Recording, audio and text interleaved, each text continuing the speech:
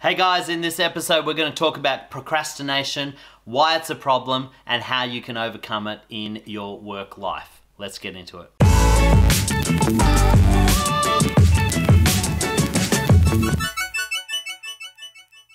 Alright guys, in this episode I want to talk about procrastination. If you are a procrastinator, if you have a habit of putting off the important for later and you find it hard to focus and get stuff done in a timely fashion, then this video is going to help you. Before I get into it, don't forget to hit the subscribe or follow button depending on the channel that you're listening in on or watching on, and give us a like or a comment just to let us know how you're going. We put this stuff out every week and we just want to make sure that we're producing content that helps you. Alright, now let's get into this. Procrastination. Now I'm going to admit I am a recovering procrastinator.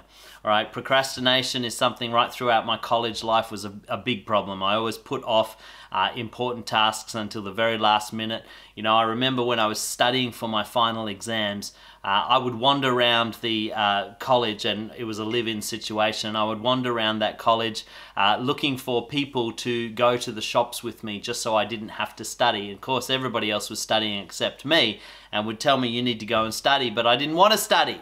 I wanted to go to the shops, and so I would find some hapless soul that I could convince to go to the shops, and they would end up delaying their study for my sake. And I felt better about my procrastination, but the problem is my work didn't go away. And you've probably found yourself in that situation where you put off things that you know are important until the very last minute, then you put yourself under tremendous stress and pressure to get it done quickly or at the last minute, and it often causes real problems. Now, research has shown that if you are a procrastinator and you tend to do things at the last minute, while you may get things done, the quality of your work is greatly affected.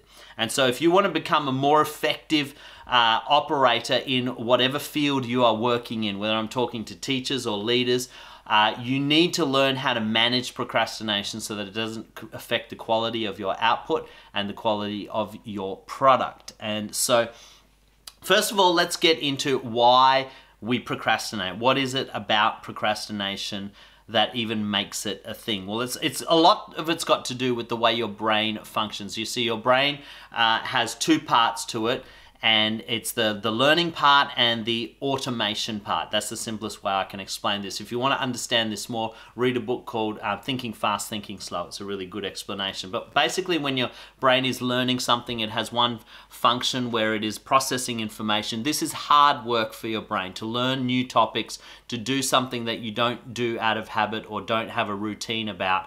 Can be really hard work. And your brain is always looking for shortcuts. Your brain is always looking for opportunities to make things speed up or automate. I don't know if you've ever seen that post on Facebook where they write out a whole sentence and they take all the vowels out of the words and there's only consonants in the words, but you can still read the sentence. Well, that's your brain taking shortcuts with reading. Your brain has already learned that there's a whole bunch of words that it can recognize even if there's no vowels, and so it will automatically process those words to help you read and think faster, okay? But before you get to that point, you actually have to learn the words. You have to do the hard work of memorization, and that's what your brain doesn't like to do. Your brain doesn't like to do the hard work of learning, and that's one of the reasons why we tend to procrastinate. When we come up against a task or a topic or an activity that we know is not natural or is going to take some effort, our brain's natural protection against stress is to say, let's do this later.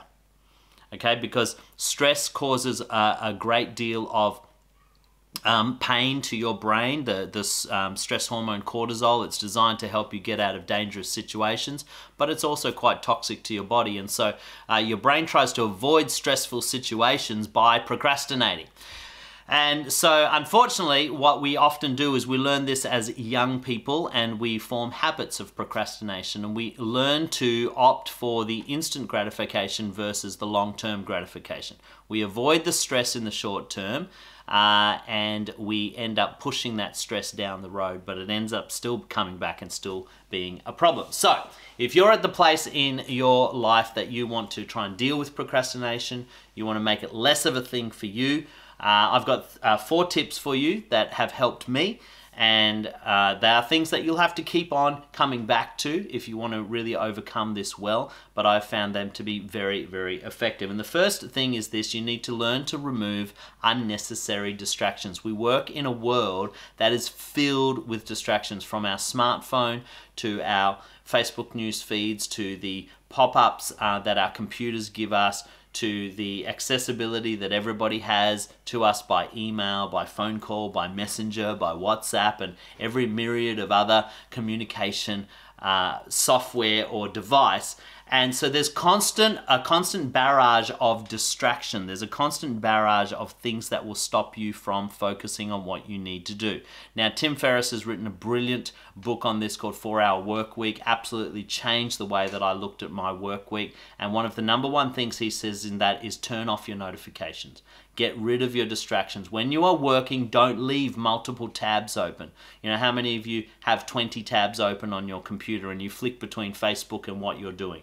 Well, what you've got to do is, if you want to become more efficient and procrastinate less, get rid of all your tabs, get rid of all your notifications, turn them off so that you can just focus on the task that is at hand. Most new computers actually have a function where you can actually zoom the window in that you're working on, and it removes all the other distractions on the page. It removes the top battery bar or the bottom task bar and everything else, and just creates a full screen of what you're focusing on. Something like that can be really helpful. Turn off the notifications of your email. You do not need notifications on your email. This was a game changer for me. I did this 6 years ago and I haven't looked back.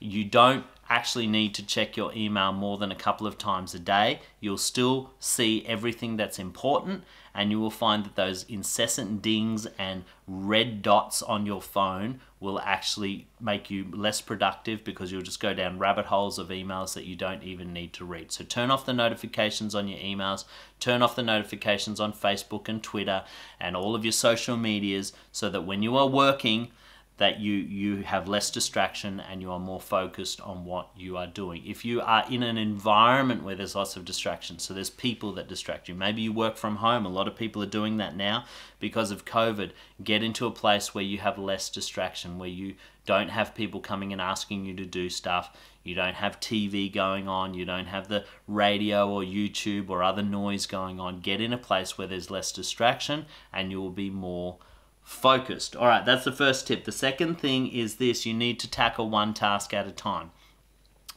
Researchers at Stanford University have shown quite definitively that our brain does not multitask. Okay, I know there's an old adage that says that women can multitask and men can't. Well, here's the thing: none of us multitask. What our brain does is work sequentially. And between each task that we think about or give attention to, the brain has a switching time between those tasks. So every time we have to do multiple things, our brain takes time to switch in its focus and to catch up with what the new task is. Now with women, what the thing is, why we say that they can multitask better, is what happens is they're much quicker at switching. That's a whole other conversation, because women can switch between left and right brain much quicker. So it appears that they can multitask. They're not multitasking, they're still working sequentially, but they just do it a lot more efficiently. Now, either way, if you pick one task to work on and do it to its completion before you start another task, what you will find is that you eliminate that switching time and make yourself more productive and more efficient. By having multiple things on the go, multiple projects on the go that you keep on switching between, you are going to make yourself far less efficient, and what could take you an hour to do will end up taking you 5 hours, just because you didn't focus, you didn't remove distractions, and you didn't prioritize one task at a time. All right, so number 3 is this: use a timer. If this is hard for you to do, I know for many of the younger generation that I work with, millennials and Gen Zs that I have working on my team or working in my church, and I've worked with in education systems as well, many of the younger generation find it really hard to stay focused for long periods of time. They just have grown up in a world with lots of distractions, and so they'll often have YouTube running in the background while they're working, or they'll have their Snapchat popping up while they're working, and this causes a huge amount of distractions. And so to ask them to do one task at a time and remove distractions, what ends up happening is they become very uncomfortable with the silence. And maybe you're like that, you become very uncomfortable with the lack of distraction. Well, here's how you do it. If you want to focus for long periods of time or train yourself how to do it, you've got to set yourself a timer for work. So figure out a time that you can focus for a reasonable amount of time. A good starting point is your age plus 3 minutes. Okay, and so let's say you're 17 years old, you would have 17 minutes plus 3, which is 18, 19, 20. So 20 minutes, set yourself a timer and say, I'm going to work with no distractions on one task for 20 minutes. When that timer goes off, give yourself a break. Okay, and we'll talk about breaks in a moment. Let's say you're 25, give yourself 25 minutes plus 3 minutes. And set yourself a timer and work for that period of time. What happens is, if you caught my last video on Parkinson's Law, when you set a time limit to your work, you become more focused and more efficient. Your brain understands that when there are time limits and time constraints on your work, it tends to focus harder. So by having a timer on your phone, saying, okay, in 20 minutes, I'm going to give myself a break, but until that time, no distractions, you will actually find yourself becoming more efficient. So that's number 3, is use a timer. And the last one, which I've already alluded to, is give yourself a break. So once you break down your workload into blocks of time, what you can do is give yourself a regular break.